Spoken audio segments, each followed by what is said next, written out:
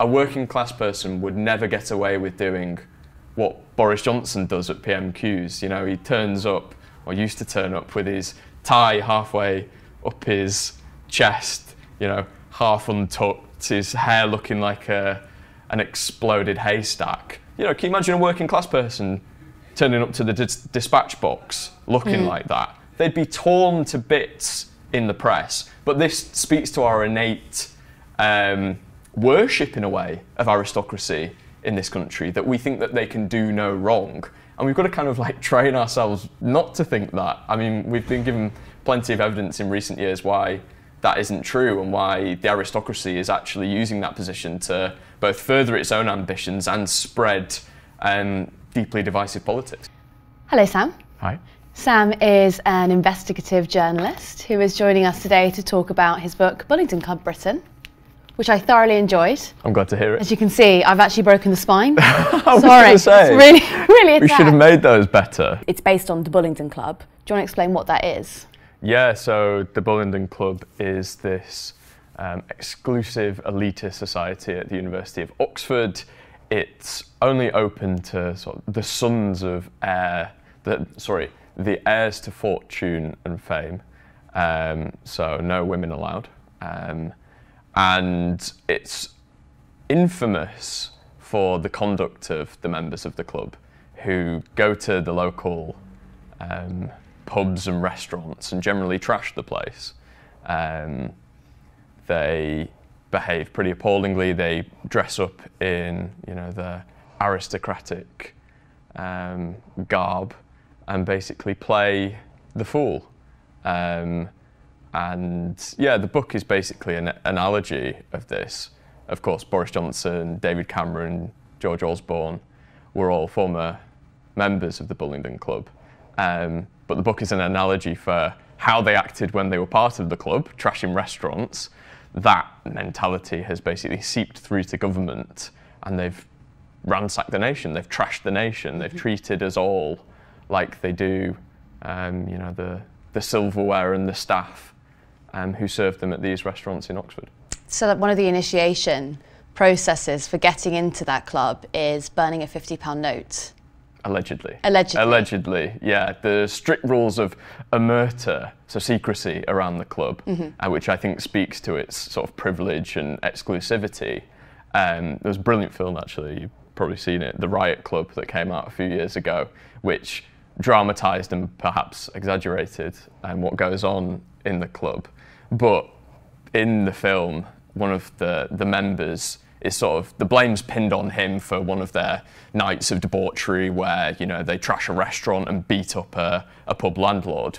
They pin the blame on one individual, and then a current cabinet minister comes to see him the day after and says, "Don't worry, old chap, we'll sort you out." Right. And that's kind of the premise, that no matter how badly you behave within this club, you'll always have mates in high places. And that's kind of what we've seen during like the pandemic and the post-pandemic years as well, is, you know, corruption, arguably, certainly cronyism, jobs for the boys, and we've seen those who've broken the rules rewarded with public contracts, for one, and millions of pounds in jobs for speeches when they've left high office. So what's Boris Johnson made now in the few months since he's left Downing Street? £5 million. Nice. Nice, yeah. While all the rest of the country has to suffer with the aftershocks of COVID and the cost of living crisis. And that's, you know, that's the Bullingdon Club mentality. But it's not uncommon to earn money after you've been Prime Minister. A lot of them have done it. David Cameron, Theresa May, they earn big money through speeches. The one person, and you actually note this in the book, is Gordon Brown.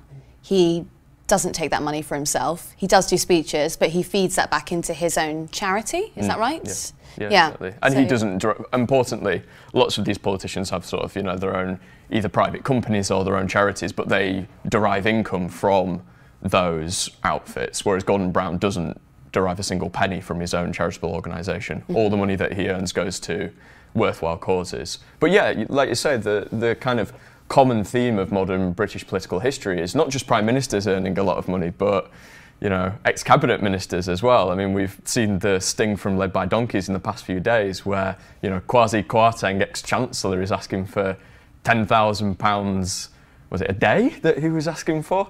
And so this whole sense that no matter how badly you behave in office, you'll get rewarded when you leave, it sort of gives an air of impunity, because it doesn't really matter what you do. It doesn't matter if you serve the public well or not.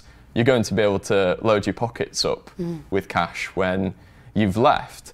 And yeah, that's a fundamentally broken system that's punishing the British population, and not those in power who behave badly. But what's important about that is that they're not doing anything wrong. We actually allow that. That is the system. Exactly. You are well within your right to go and charge £10,000. It might have even been an hour, I think it. Yeah, it was. Hancock, wasn't it? Yeah. Yeah, it was. £10,000 an hour. It was. You're well within your right to do that. Yeah. I mean, and that is part of the problem, I would say, isn't it? So you were talking about the expenses scandal and how, you know, that was a pivotal moment for democracy that landed us with, we're now able to do freedom of information requests, which supposedly means that government is more transparent and we're allowed to, you know, see in a bit more about what these people are up to. But actually, because MPs now can't take money off of the public purse, they're now turning to second jobs and these £10,000 consultancy jobs. But I mean, is that a problem, do you think? Yeah, I think it's a massive problem. It's a problem, one, because you have the distraction of MPs.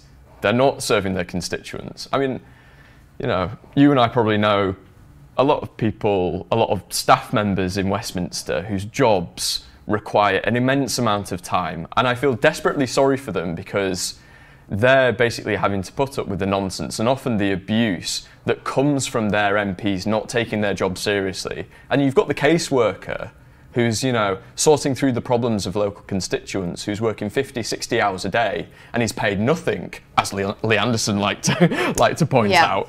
And then you've got the MPs swanning off, doing second jobs. It's a fundamental distraction, and I think there's a very fair point to be made with, I mean, take Lee Anderson as an example. He's taken a £100,000 a year job at GB News, which pays him more than his job as an MP. So which is his primary occupation? I think you know, there's certainly a question as to whether that distracts MPs, but I think more fundamentally, like you say, we've had a series of political scandals over the past, like, what, 20 years now. You know, we've had the Iraq War, we've had the financial crash, we've had the expenses scandal, we've had coronavirus, we've had Owen Paterson and Chris Pincher, and we've had Partygate. And so by an MP saying, oh, I'd rather earn a shed load of money for a private company rather than serve my constituents, that is further dragging democracy into the dirt at a time when faith in Westminster is at an all-time low. And I think it's just, as a result, on that just basic point, it's something that MPs should avoid as much as possible. And they're not. They seem to be throwing themselves into it. I mean, from 2019 to 2022, MPs earned £17 million from outside employment. 15 million by the governing Conservative Party. And, you know, as far as I'm concerned, it's perfectly within the rights of the population to be like, why? But then an argument that could be levied at that is, well, we need to attract the best and the brightest into Parliament, and do the best and the brightest want to serve the population for £80,000? Or is it, you know, are we attracting the right people by saying, look, you can earn millions on the side? Mm.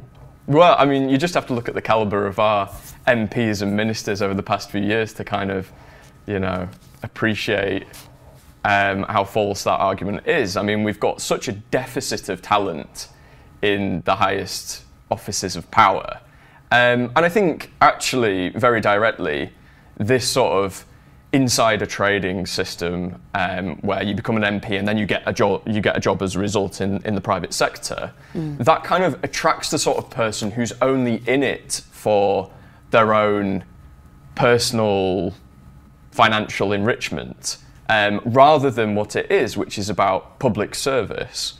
And I think there's certainly, you know, a very legitimate conversation to be had, and one that just isn't had at all within the political parties, about how we select MPs. Like, it's based on those who can fund their own campaign, so you basically have to be rich to start off with to actually become an MP. And then it attracts those who want to, it seems, line their own pockets or play world king, like Boris Johnson. And, you know, that has essentially broken our politics for the past 15 years, and we need to call the parties out and say, you know, do something about it. And I guess this kind of lends itself to what you're talking about in the book about plutocracy, right? So wealthy people are able to profit from people in high office who are making the decisions for them, which is innately not good. Yeah, well, yeah, yes, exactly. And it's sort of like, plutocracy is the neighbour of oligarchy. So you've both got, in a plutocracy, you've got those in high office who can make money by virtue of their professional standing as, you know, a minister or an MP. And then you've got those who sort of orbit those in high office. So you've got the political donors, you've got, I mean, to be honest, you look at the way that the Conservative Party has manufactured itself in recent years, and it's basically built a system whereby those who donate to the party get access to ministers. So the leaders group, if you donate £50,000 a year, you get access to what's called the leaders group, whereby you get meetings with Liz Truss and Theresa May, and you get to play tennis with Boris Johnson. They have their annual summer soiree, where I think there was like a crystallised version of Rishi Sunak's head or something, or, you know, it's like really something you'd want in your home. Something, yeah, exactly. Or, you know, a speech with Theresa May, you know, so you can have a nice nap for half an hour. You know, that sort of thing is auctioned off for like hundreds of thousands of pounds. But yeah, these tennis matches are auctioned off there as well. And then, even more shockingly, during the pandemic, the Sunday Times exposed an insider Downing Street network where the highest value Conservative donors were allowed into briefings, Downing Street briefings with senior officials, and where they could put their perspectives across to those in power. And that's just very directly a system where power is being influenced by money. That is a fundamental corruption of democracy. It's an old boys club.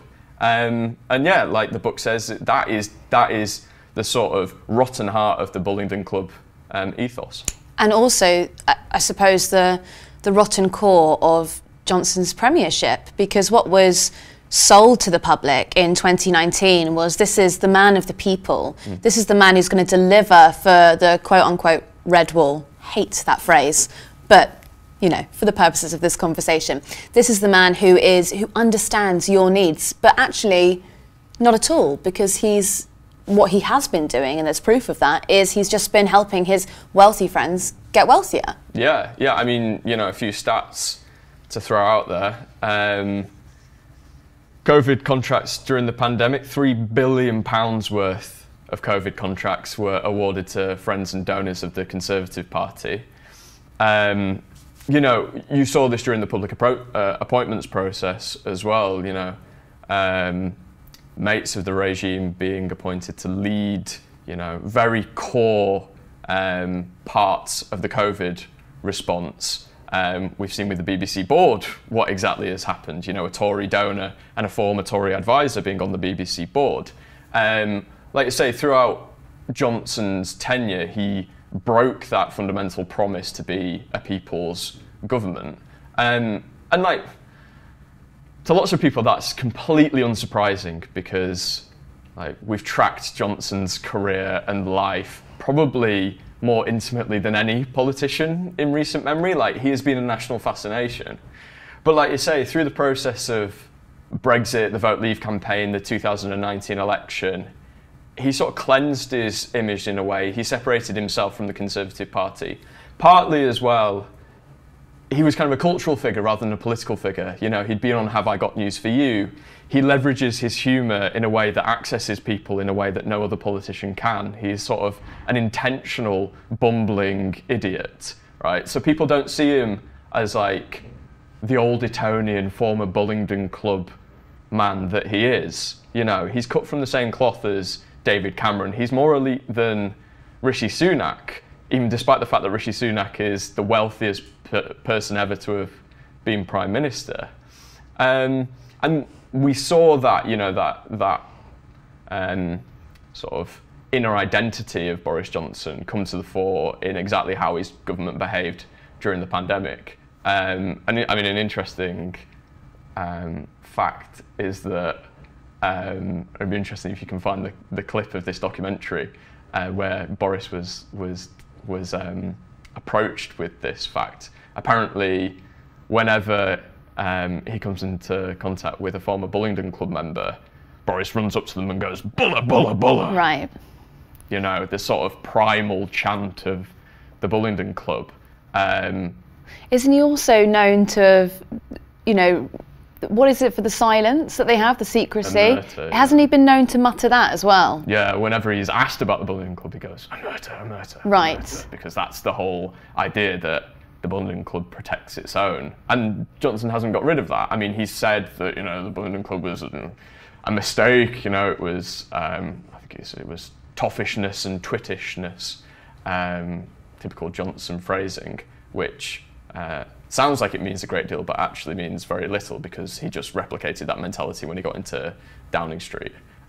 So yeah, he very much practices the Bullingdon Club code even to this day. So he went from this small circle inside Oxford where it's all secret and they're helping each other out, and he's just basically brought that into public life. Yeah, basically. Yeah, I read a beautiful phrase, which was Boris Johnson went from smashing up restaurants in Oxford to smashing up the nation.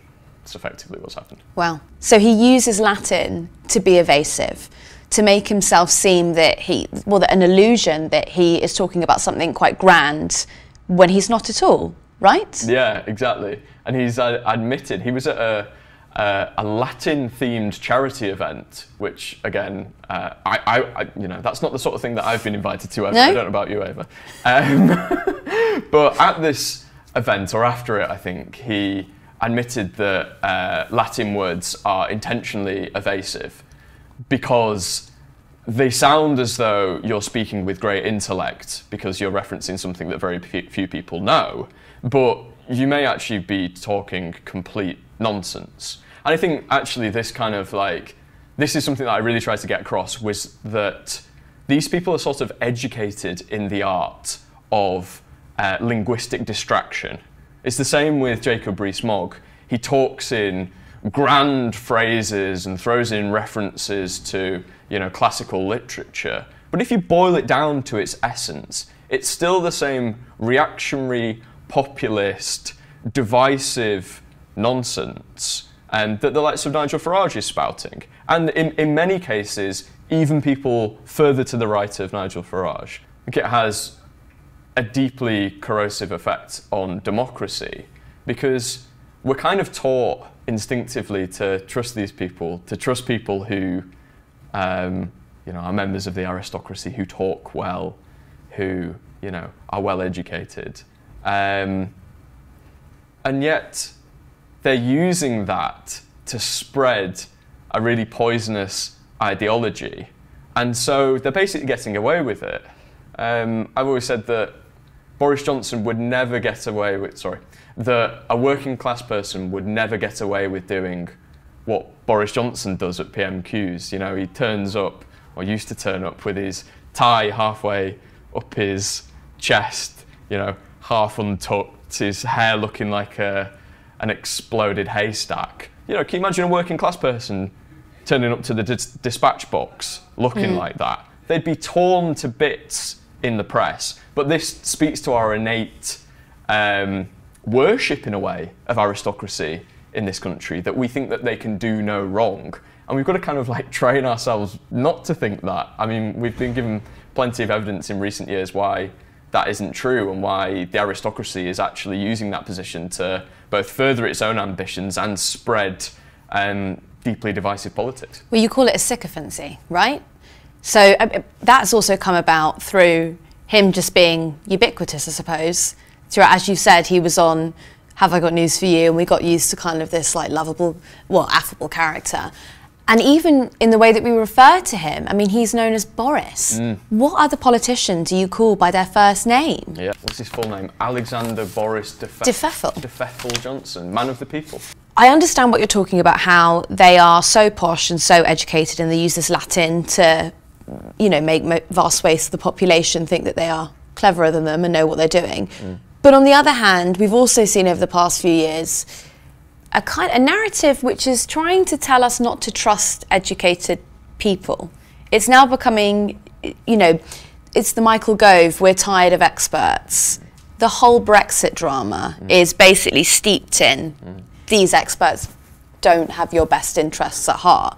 I don't know if you can answer this, but how do they tally that? How do they have Latin-speaking Johnson being, you know, hailed as the perfect leader, but educated civil servants are the left-wing cabal? Yeah, it's sort of like 3D chess, isn't it? Yeah. It's like, you know, the mind explosion. Like, how does that exactly happen? I think that, you know, they're really helped by, you know, they're really helped by the media. They're really helped by the media ecosystem and the sort of nature of public discourse in this country, in that, you know, you don't see the front page of, you know, shall we say, helpful newspapers from their point of view and doing the sums and saying, you know, oh, 2 + 2 actually doesn't equal 5. You know, they can make these contradictory arguments and they will be carried to the population at large with, you know, a good body of support in the press to back them up on that. I mean, you just have to look at Partygate versus Currygate, like Keir Starmer, and that whole, you know, essentially borderline fabricated story about him breaking lockdown rules. You know, it was shown that he'd done nothing wrong. That made it to the front page of, you know, the biggest national titles in this country. And pages and pages. Daily, exactly, yeah, it was sort of like, page 12, let's dissect what Keir Starmer had to eat on that fateful night. Yeah. You know, what was he having with his Peshawari naan? It was just like, it was just ludicrous. And then Johnson's misdeeds, for which he was actually, you know, fined for, were barely there in lots of these publications. And so I think that allows them to sort of paper over the cracks of these inconsistencies, like you say. And this is because of what you call a compliant press. A press that... Actually, let's talk about the lobby, because the lobby is fascinating to me. As a disclaimer, I am a member of the lobby, but I wouldn't say I was a hack. Yeah. And a hack is someone who haunts Westminster and picks up little tidbits and gossip, and they report that, and they are supposedly neutral. But in order to be in that position, you have to be cosy with certain MPs, and you have to have this friendship. And your argument would be that that can kind of blur the line, blur the truth and blur what you're reporting. Yeah, for sure. I mean, we've got the dual problem, like you say, on the one hand of the lobby, and the whole lobby system, as you say, is, you know, for those who don't know, the lobby literally describes the area in Parliament where journalists are allowed to hang around so that they can pick up these sort of scraps of gossip and whispers from MPs. So that is literally in the Palace of Westminster. So the very nature of the lobby is built on access to power.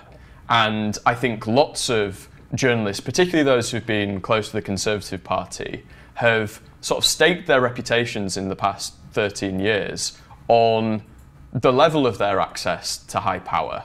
And because we haven't had a different government in charge, you know, if you're good mates with, say, Michael Gove, who's been at the cabinet table for a decent amount of that period, you're going to get those scoops, you're going to get on the front page, you know, you're going to get a reputation in the lobby.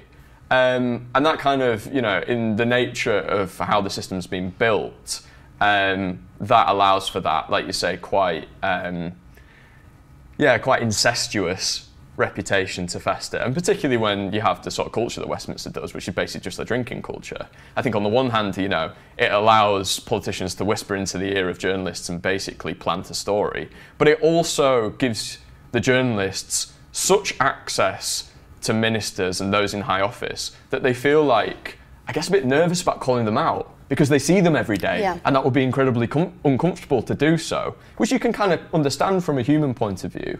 And then on the other hand, you know, away from the lobby in terms of the wider media ecosystem, you've essentially got, you know, the biggest press outlets in the country, and more importantly, those that are revered by the broadcasters. They are owned by a few oligarchs. So you've even got the plutocracy in the media itself. You know, you've got these people who have a vested interest in lower tax rates, in demonising welfare claimants and asylum seekers. You've got them basically running the media and having a monopoly over the biggest publications in this country.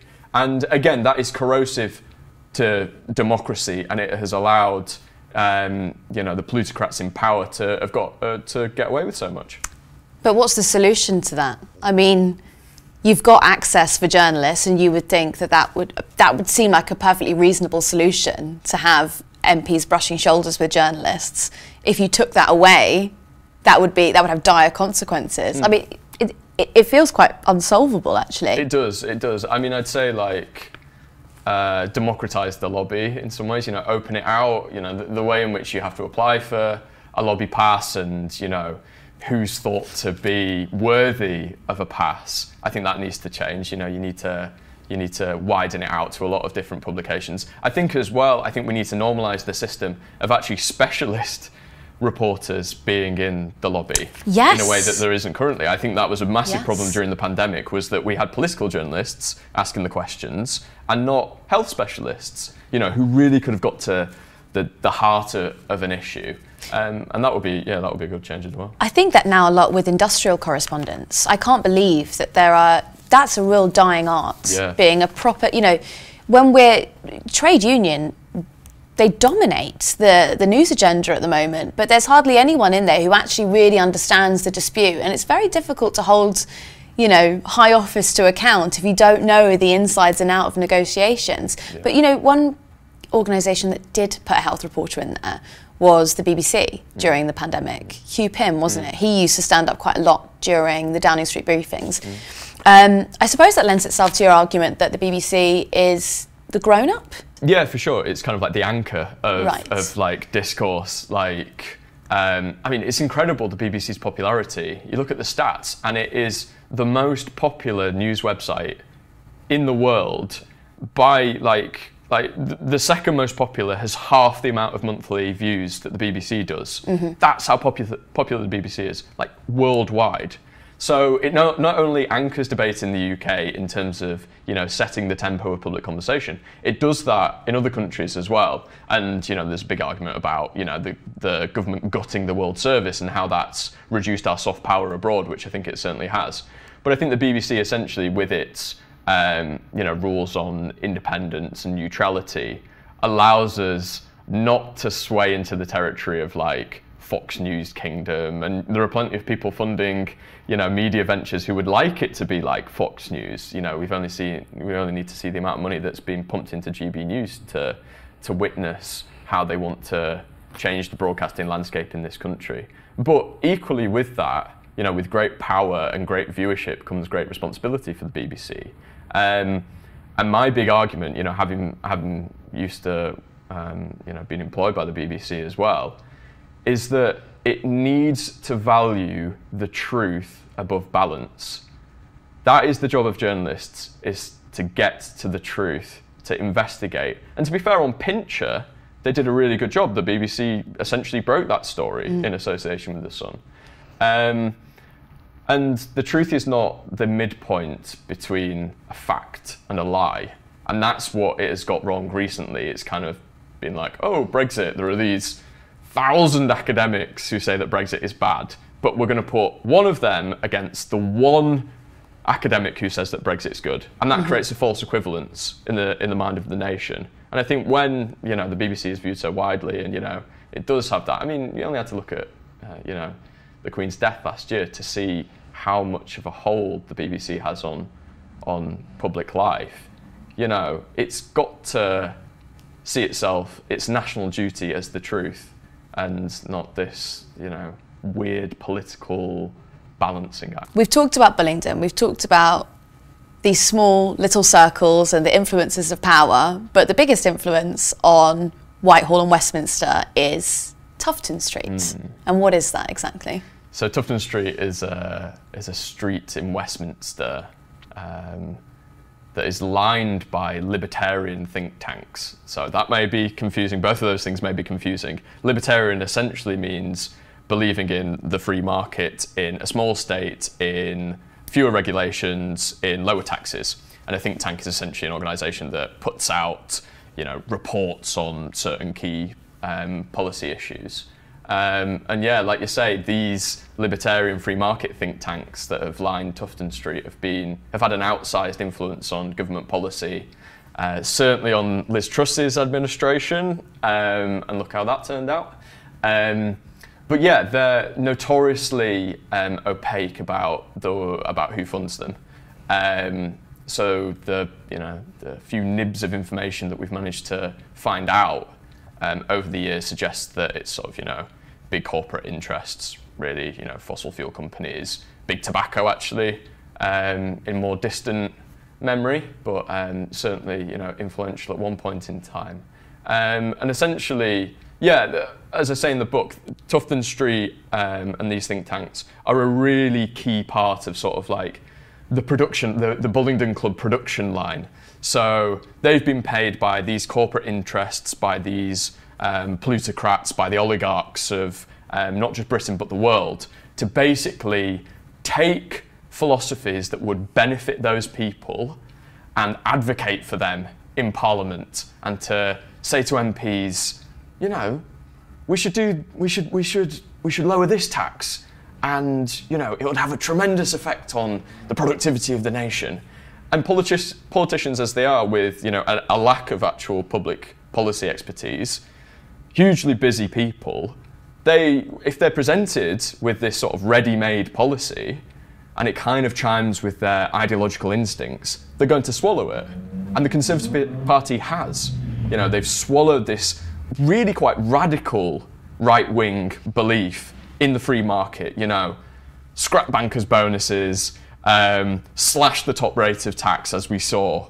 And it's all theoretical. It's like, until Truss, it had kind of been tested through austerity and failed miserably, and hundreds of thousands of people had died. And then it was tried again through Liz Truss, and what happened? It crashed the economy. So it just doesn't work. Essentially what they're doing is paying for this fringe free market belief to be a mainstream opinion in Westminster and in the House of Commons. And in the media, importantly, as well, because these think tanks have a fantastic relationship with media outlets, and they have all the contacts that they need. So pretty much from I'd say the day that you become a political reporter, your inbox suddenly becomes full of these press releases from companies like the Taxpayers Alliance and the IEA, and they're really easy to write up, and normally they've got a really nice catchy headline, and they get in the paper almost instantly without really any rebuttal or questioning.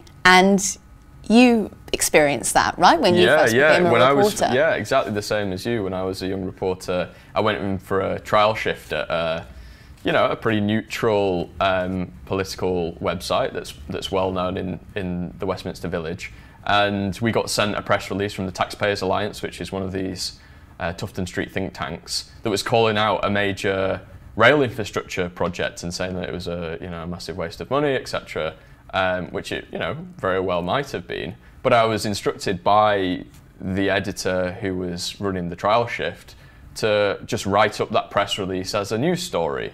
And yeah, they have been incredibly savvy at getting their message out, both within Westminster and, like you say, in the media, where people are looking for the next scoop, within half an hour as the modern media environment, operates. They've used press officers who are very good on camera, who can easily drop what they're doing and go on the BBC. And again, this is a main way in which the BBC needs to get its act together. It needs to realise that these people are, for one, not representative of the country at large. If you actually poll people on whether they like this sort of free market hysteria, they don't. And, it's paid for. It's paid for lobbying, effectively. And you're putting them on a panel alongside, politicians and, journalists, renowned people. And it's no, why aren't we questioning who we put on like who we feed to the nation, because that's essentially what we are. We're feeding their ideas to the nation. And the BBC's been played by Tufton Street, and it continues to be played. Even after the Liz Truss crash, I thought, well, this is the end. Tufton Street's a goner. You know, they're not going to get booked anymore. And then within like a fortnight, you see them everywhere popping back up. You know, different faces, same organisation, and you're just, oh, you know, your head's in your hands. You think, what more do we need to do to, you know, show that these guys, are only in it for themselves? One thing that really bothers me about this, and you don't need to comment on this, but I will make the comment. It always, or a lot of the time, it actually seems to be young, attractive women, and I find that really bothersome. That really grates on me, because it'll be young women. Journalism is difficult for young girls trying to get in, and they're offered this opportunity. We're going to put you on camera, we're going to let you experience journalism, and actually they're just there to spout out the harsh and vile theories of their big pocket owners. Anyway, that's my 2 cents on that. You could look to if you'd like any more further evidence of that. I think maybe we should wrap it up there. I could talk to you all day. Maybe you have to come back. No, I would love to, Yeah, well, Sam, thank you very much. Pleasure.